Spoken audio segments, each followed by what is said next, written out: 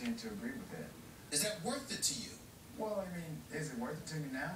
No. But I think at the same time, my grandmother raised me the way she wanted me to be raised. And I feel like I'm comfortable. And I can sit here and say that she did a great job. Whether other people think so or not, that's their opinion. Mm-hmm.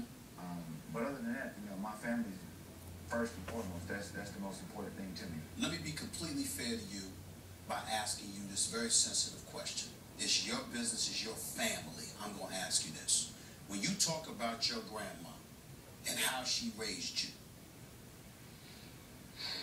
isn't it fair to say that the number one thing she would want for you is for you to be happy?